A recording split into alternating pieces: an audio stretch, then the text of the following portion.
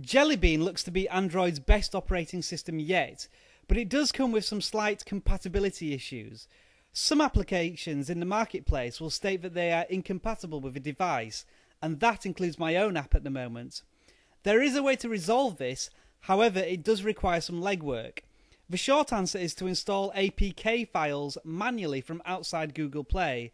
The long answer involves the following. First of all, you need to find the app outside the marketplace, so you can download the installation APK file. In this example, I found the BBC Olympic app on the XDA forums, and I downloaded it to my computer. Next, I uploaded the APK file to the cloud storage service Box.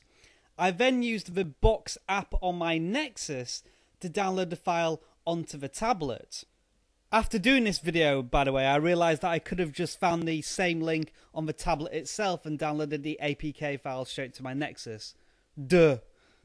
Anyway, go to settings and make sure the unknown sources is ticked so you can install the APK file from outside the marketplace.